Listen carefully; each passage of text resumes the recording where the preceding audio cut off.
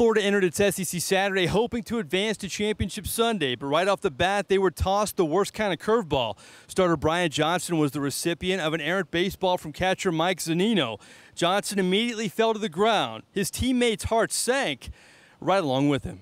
Brian's one of my best friends, so right when it happened, I saw him laying there. I was shocked for a second. Brian's close to all of us on the team.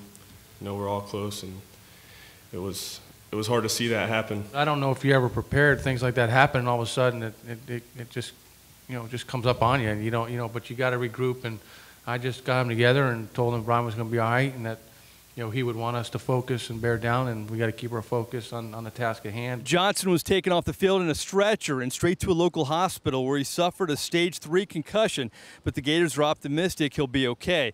Meanwhile, his teammates couldn't hold off those pesky never-say-die dogs who made Florida earn its trip to the championship game.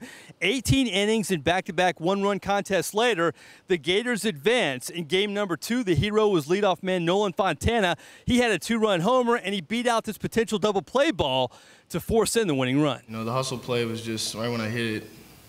All I was thinking was get there before the ball, and I got fortunate and beat it out, and we got the win.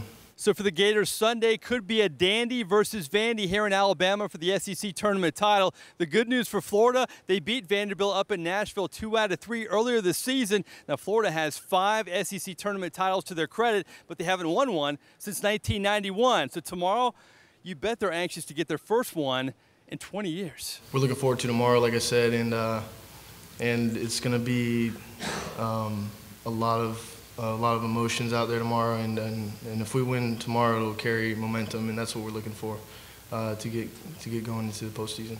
Definitely mean a lot to us. We want to win it. We know it's going to be a dogfight. It was a battle earlier at Vanderbilt this year, and I expect it's going to be the same tomorrow. Tomorrow, big indeed, but after today's roller coaster Gator ride, Florida just needs some sleep. In Birmingham, Mike Neighbors for CST Tonight.